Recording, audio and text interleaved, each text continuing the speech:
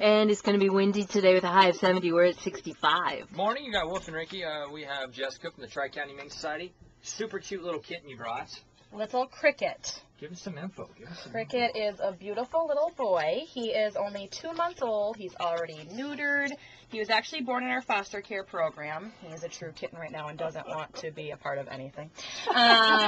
He is a domestic short hair. He's a blue tabby on white. He is absolutely adorable. He's used to his litter mates, different things like that.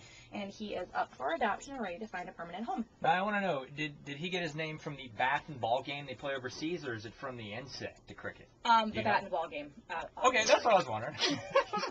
Yeah. Oh, something else. I wanted to point out there's a little song and dance you do with kittens. Can you reenact that for us here this morning?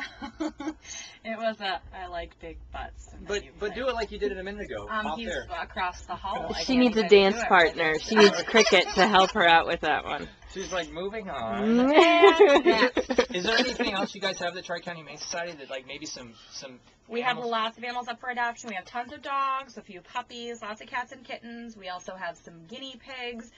Oftentimes we have bunnies and hamsters and rats and snakes and all that different kind of stuff. So yeah, but no elephants, so don't bother. That's what you're in the mood for. So where do folks find you guys at? We are located on the east side of St. Cloud off of Highway 10. It's a little frontage road called Franklin Avenue.